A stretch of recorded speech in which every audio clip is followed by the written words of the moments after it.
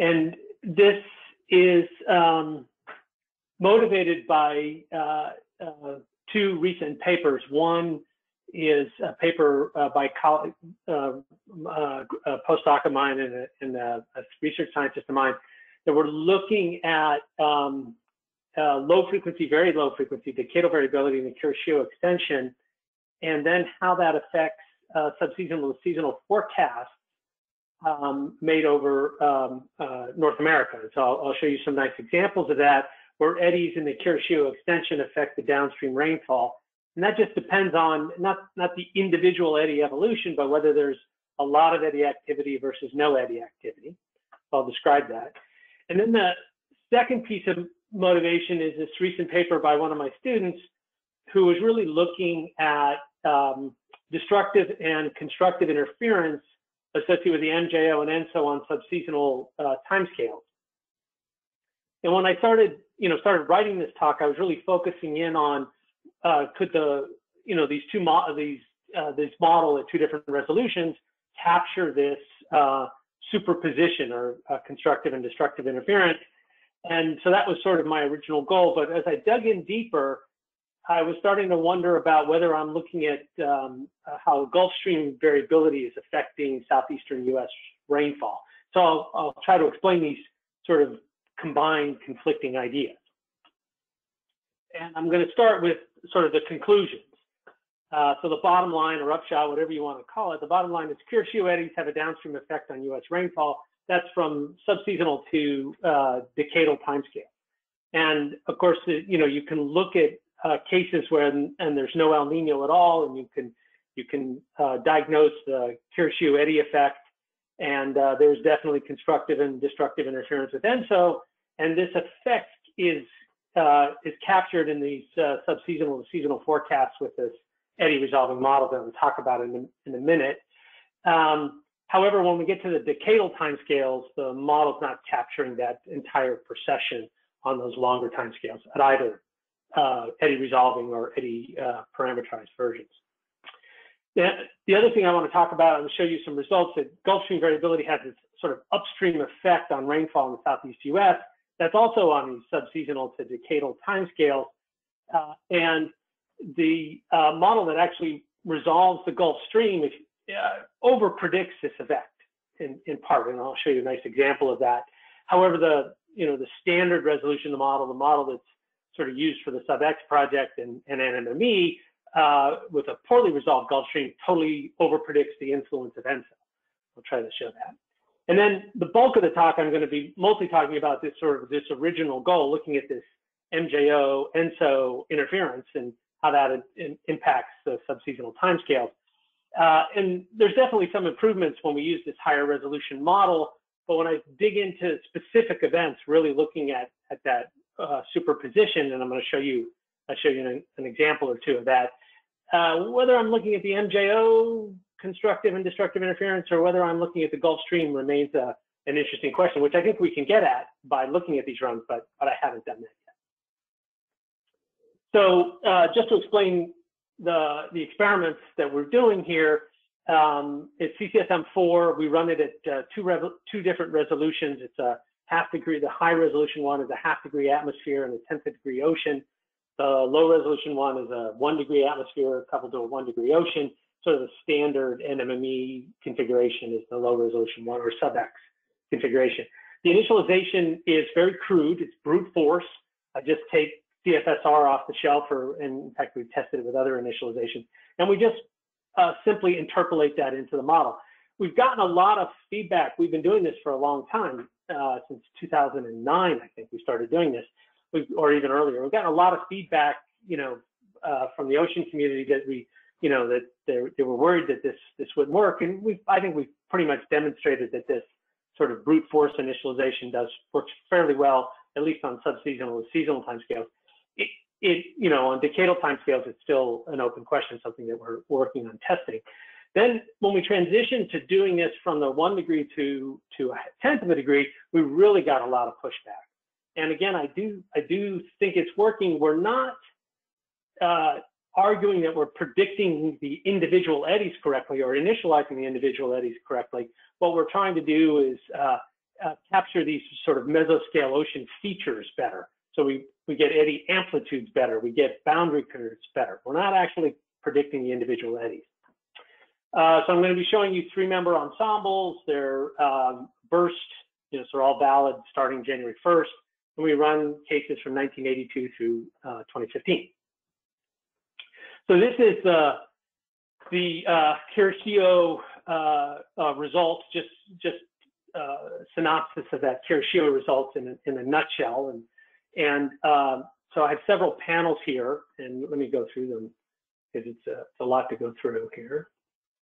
So on the upper side here, this is looking at those Kirishio active and inactive years. So it's when the eddy activity is large. Not worried about the individual eddies again. And these are non-ENSO years, and this is taken from trend data. And the positives, I apologize for the color scheme here.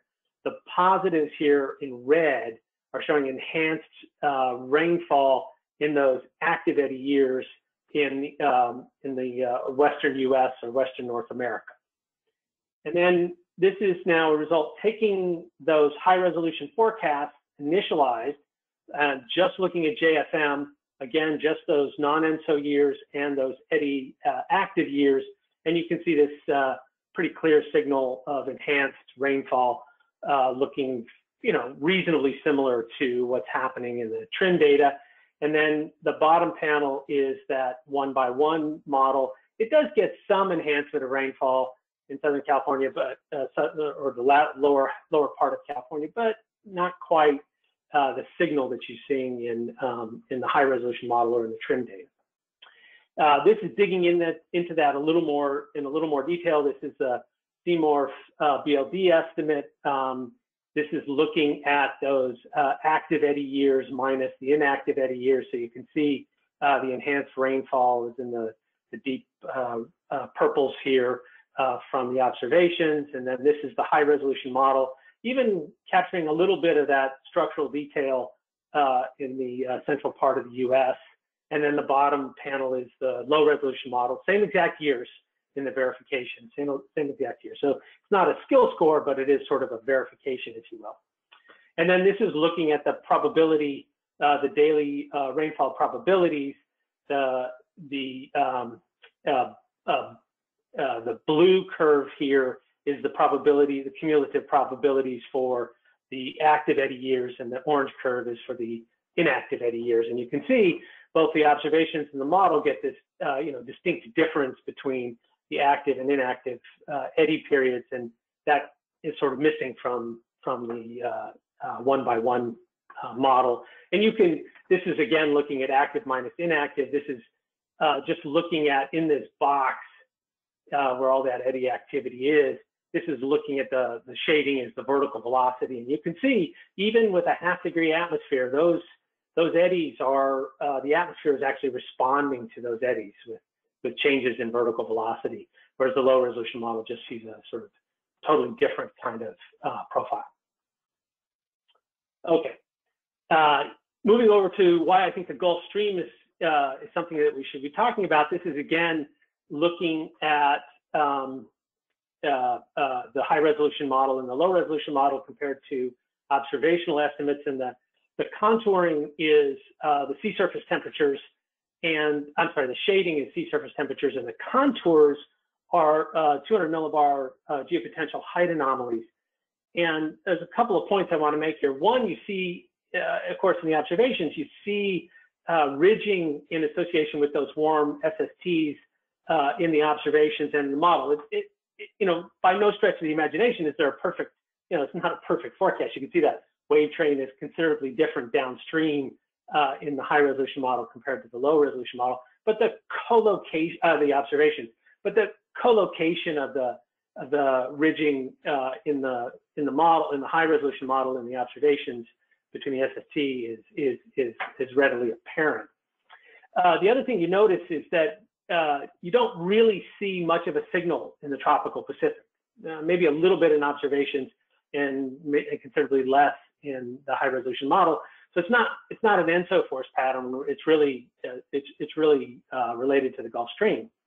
And then this is trying to do the same analysis with the low resolution model, and we don't get anything like that. I mean, you get this distorted, big ridge, but it's more generally connected to what's going on in the tropical Pacific. It's more of a mixing of the wave trains from the Pacific and maybe a little bit of changes in the Gulf Stream. It's not as clearly defined by the Gulf Stream. And I should point out that it's this part right in here, this part of the circulation in here that we really think is affecting the rainfall differences in the Southeast U.S. And I'll get to that. So this is looking at that again in a little more detail. This is a slightly longer time scale. This is looking at the top panel here is the GPCP rainfall variance, and you can see a big, in the oval here, a big signal in the southeastern U.S. The low resolution model, these are from simulations, not forecasts this time. The low resolution model, not much variance, or at least considerably lower in this estimate, considerably lower than observations, and then a little bit better in the high resolution model. Now this next set of panels is similar to the previous set, but instead I'm making an index out of the rainfall over the Southeast U.S. I make a long-term index of the rainfall over the Southeast U.S.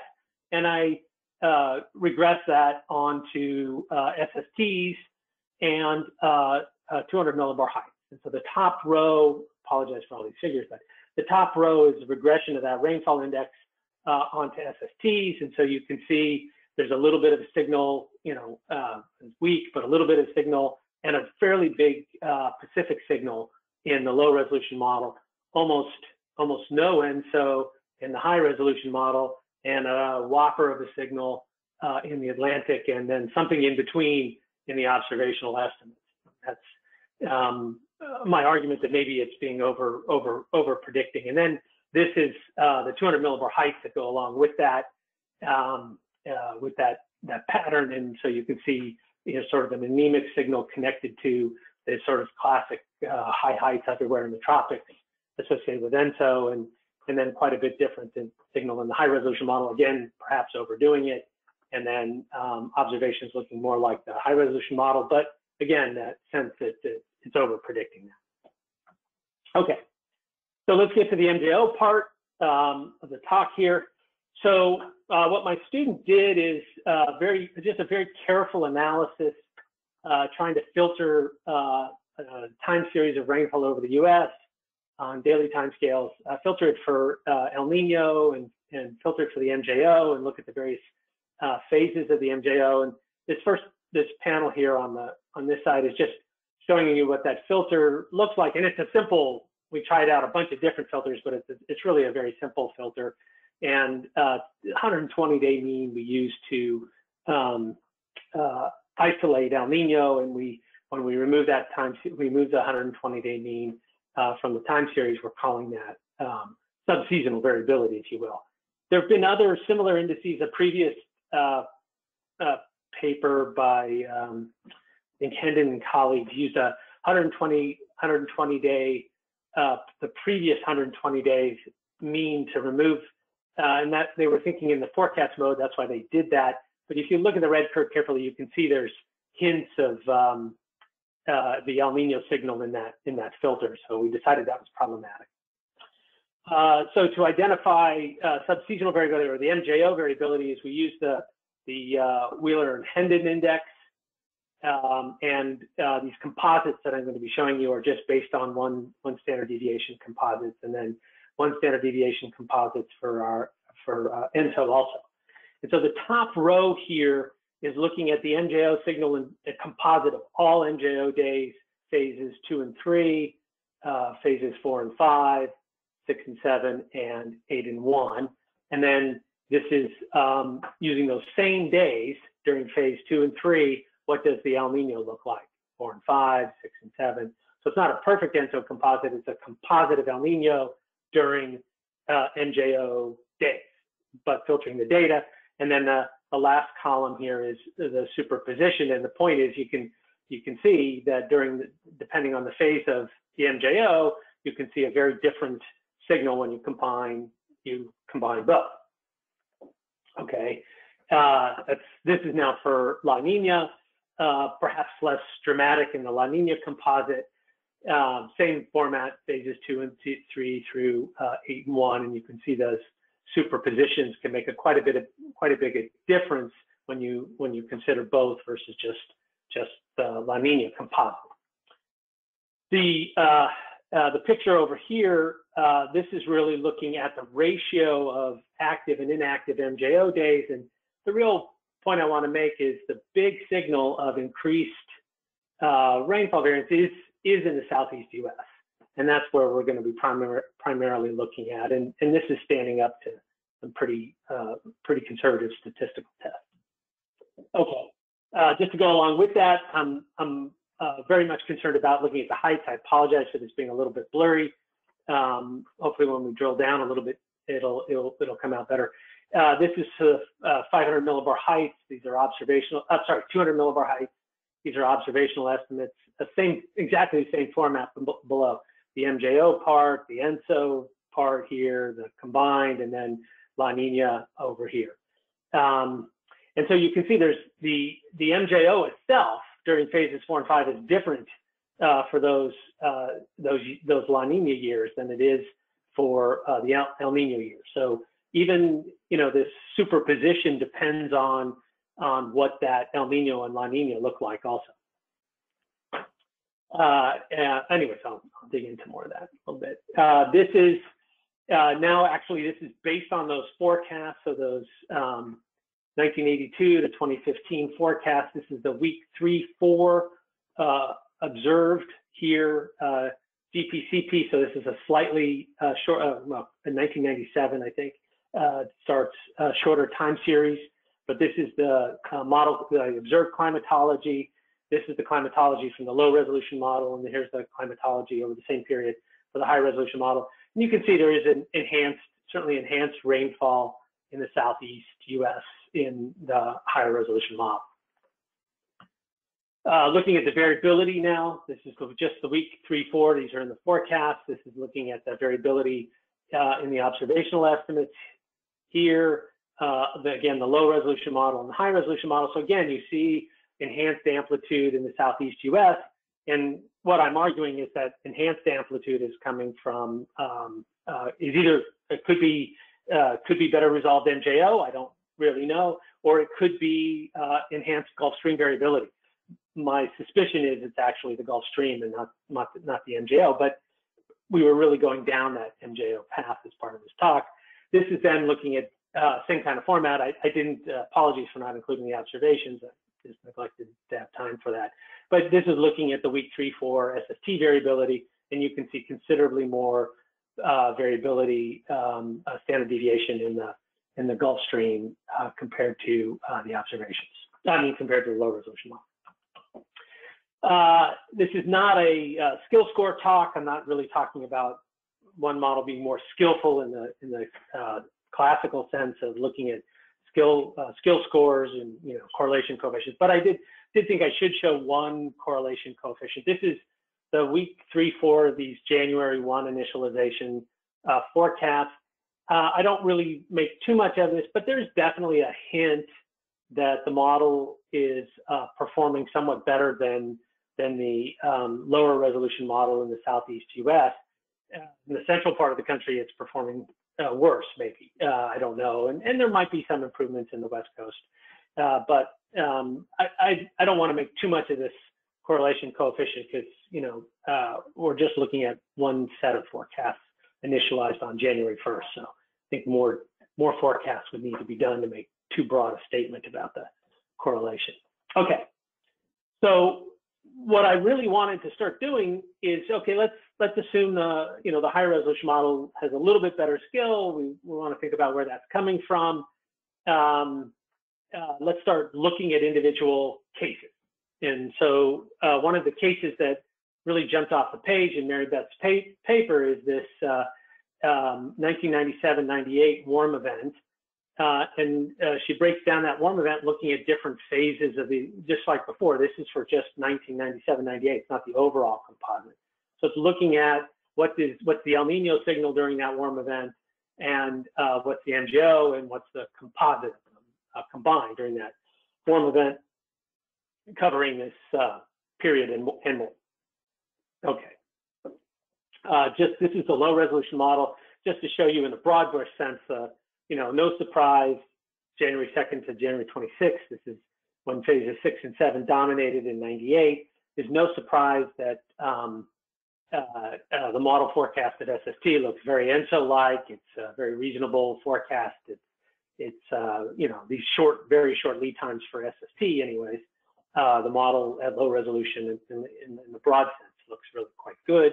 Let's start drilling down a little bit. And the first drill down here is just to look the whole Northern Hemisphere sector here. And you can see the top panel is the observational estimates. The bottom panel is the high resolution, and the low resolution is in the middle. In the Pacific, they, other than a little bit of noisiness, they really have quite a bit of agreement all the way through the coast. Even some, details are subtle details are nearly matching up in the high and the low resolution model. Really pretty good. The Atlantic sector might actually be a little bit different. So if you look at the Gulf of Mexico, there's hints of some warming, warm patterns in there developing in the observations. It's not really captured all that well from the low resolution model, and there's hints of it perhaps getting that right in the high resolution model. And then just, over a significant portion of the eastern seaboard, it does look like the, sort of warm patterns are better captured than in the high resolution model than the low resolution model. And so this is drilling down into the Atlantic in a little more detail, so we can just see that a little bit better. Again, fairly similar in the Pacific, but in the Atlantic, hints, I can't say, with certainty that the high resolution model is a better SST forecast in the Atlantic, but at least some of the structural details are captured a little bit better. Okay, so let's actually compare these forecasts a little more carefully. So the top row here, this is from for that 1998 January case. This is the filtered for using the Wheeler and Hendon index for subseasonal timescales. This is the rainfall from the observational estimates. This is using exactly the same dates, filtering the data for low frequencies. This is the ENSO signal, and then this is the, just summing these two up and giving you this panel. The bottom is looking at the ensemble of forecasts here for the low resolution model and for the high resolution model. And you can see, if you look at a global map, you might not notice this, but when you look at the rainfall over the US, you can see in the low resolution model, the rainfall has shifted almost entirely over the ocean. You don't have a very strong signal in the Southeast US, whereas the model, the high resolution model seems to be capturing a Southeast US signal a little bit better. The West is kind of a mixed bag. I don't know if I would necessarily say one is necessarily performing better than the other. And if we look at the same sort of format, if we look at the 500 millibar heights in the same kind of format, this middle row is the MJO, the ENSO, and then the El Nino signal. And if same format, if we dig into the forecast, what we're seeing here is this low resolution model here. I think it more favorably compares to the ENSO signal. So this notion of, things seem to be more ENSO driven in that low resolution model, or less sensitive to Gulf Stream variability. Whereas in the high resolution model, we have this nice strong ridge anomaly here, and you see that in the observations, and it's connected to, arguably you could say, oh, well, maybe it's the MJO. This is where I'm stuck. I don't know if, it's not stuck, we're still working on it, I should say. We don't know if this is MJO or a Gulf Stream variability. And then on this horribly blurry figure, this is just underscoring that, that low resolution model. This is the overall composite over all El Nino cases, really looking much more El Nino-ish in this particular pattern. from the low resolution model. Just a little bit more detail. This is the meridional velocity, 850 millibars. So this is southward flow out of the southeast U.S.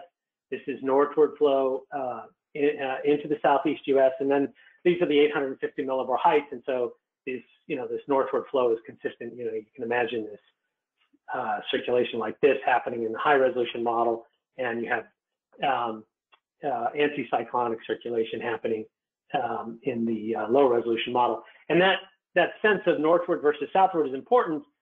If you just think about geostrophic vorticity in the low levels, maybe we can linearize geostrophic vorticity equation, steady geostrophic vorticity equation. If we ignore the advection of relative vorticity and just think of the balance between planetary advection of planetary vorticity, meridional advection of planetary vorticity has to balance the divergence. And so we would expect there to be enhanced divergence in this region, and that's why we're getting enhanced rainfall. Whereas in the low resolution model, the northward flow is out here over the ocean, more strongly out here over the ocean, and that's where it's producing its rainfall.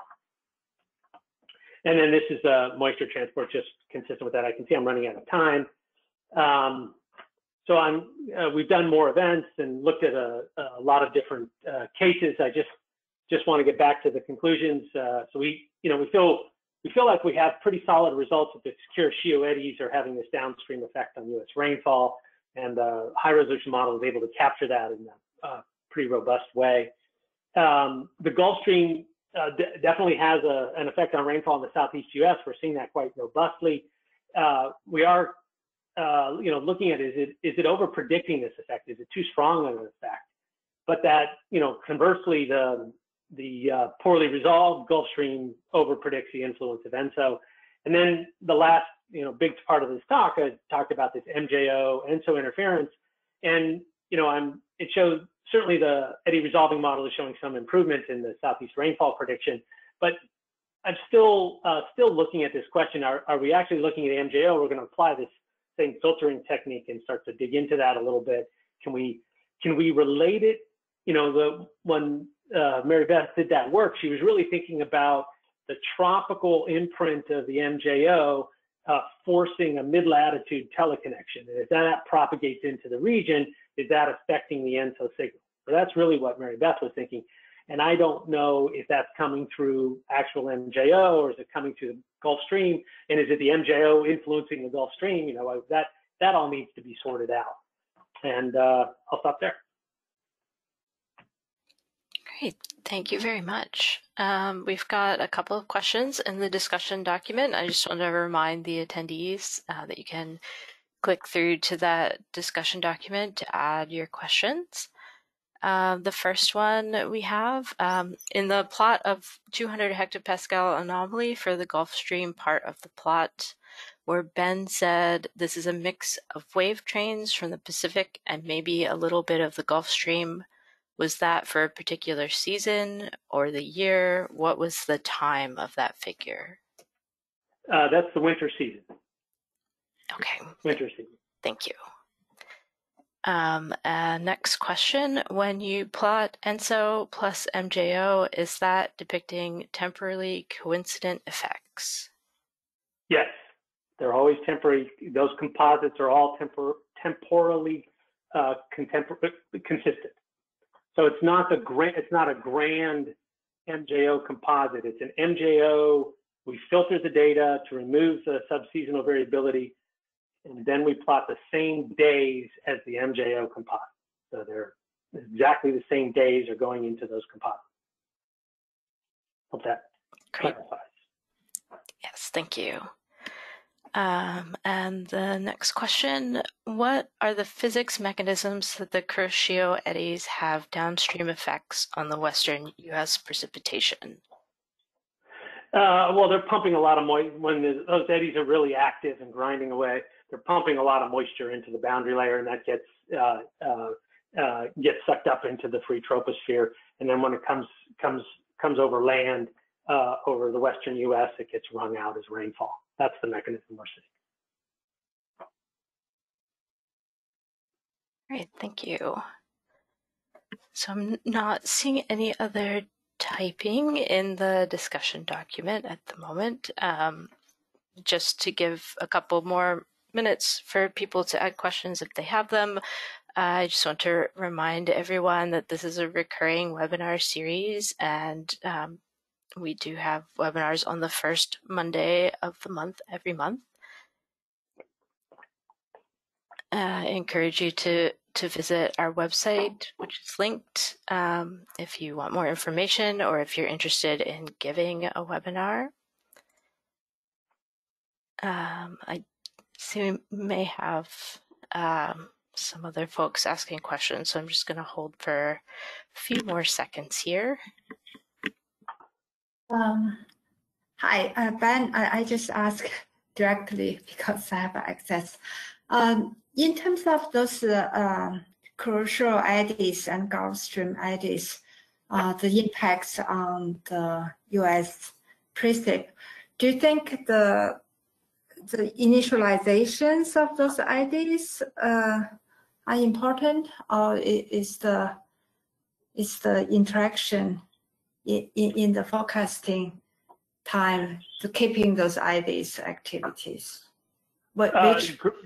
Yeah, no, great question. I don't think the individual eddies, the individual evolution of the eddies is important. I think it's the energetics.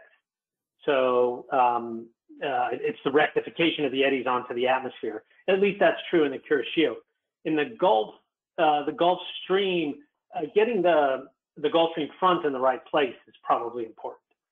The SST anomalies associated with undulations in where the Gulf Stream is sitting is important. But I don't see that as a direct eddy effect, and I think the ocean data assimilation system we're using to drive initial conditions captures the position of the Gulf Stream reasonably well. Does it get the eddies in the right place in the Kuroshio? I don't think so. But at least it has that some energy from that in the Kuroshio. And then the model spins that up right away. It keeps that energy right away. We can look at even in week 1, there's a big difference in the SST energy in the eddy resolving model compared to the eddy parameterized model. Okay, thank you. Yeah.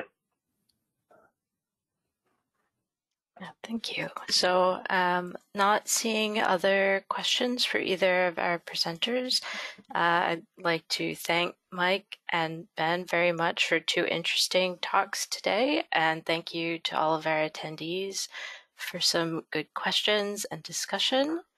And I hope to see everyone next month for our next webinar. Thank you. Thank you. Thanks, everyone. Take care.